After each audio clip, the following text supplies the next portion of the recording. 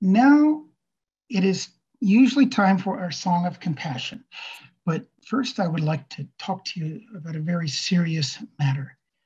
Most of you have probably noticed that my hair is getting very long, and I suspect that many of you are laying awake at night wondering, why doesn't Reverend William cut his hair? Today, I'm going to reveal the reason for this. Oh my gosh, I heard thunder. Okay, so yes, I am training to be the mad vegan prophet. And I understand that the term mad vegan prophet does not just roll off your tongue. So please feel free to simply call me the MVP.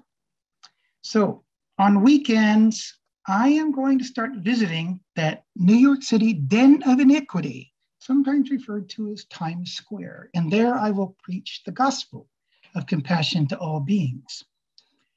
So you may think that with my MVP hair, I'm ready to start this mission of compassion, but I need more than just MVP hair. I need MVP signs. So I've been working on some ideas that I'd like to share with you. Yes.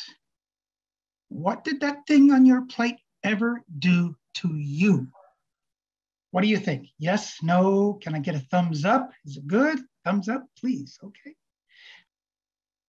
What if someone milked your mother for 5 years and then ate her? Okay. Yes, pigs are smarter than you are. That is just a statement of fact. I don't think anyone would argue with that. And this one is a variation of that old classic. This time the end really is near. So please, if you have other ideas for signs that I could use, please share them with us. You can send them to compassionconsortium@gmail.com. So you are probably thinking, since I have the MVP hair and several MVP signs, I'm ready to hit Times Square. But you would be wrong, because I need an MVP outfit. Here I am. Oh, more thunder. Okay.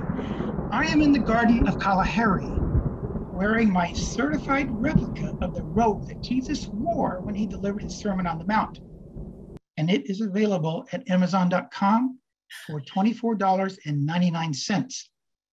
And you will see that I am also armed with my staff of compassion. Here's the really cool thing. If you look really, really close, and you look at that windows on the second floor right above me, what do you see? Well, you see an angel. An angel appeared above my head while this photo was being taken. Let me say it again. An angel appeared above my head while this photo was being taken. What is cooler than that? Now I am ready to take my mission of preaching the gospel of compassion to Times Square. If you are ever in Times Square on a weekend, please find me. Now, how will you find me? Well, it's actually going to be easy, because I will be one of a very small number of humans who is not dressed up like a Disney character, a Marvel Comics superhero, or the Statue of Liberty. So please find me. Bring your own signs if you like, and together we will bring the message of compassion for all beings to the denizens of Times Square. Then maybe we'll all go somewhere and have an MVP compassion party. So that is it today for Tales from the Mad Vegan Preacher.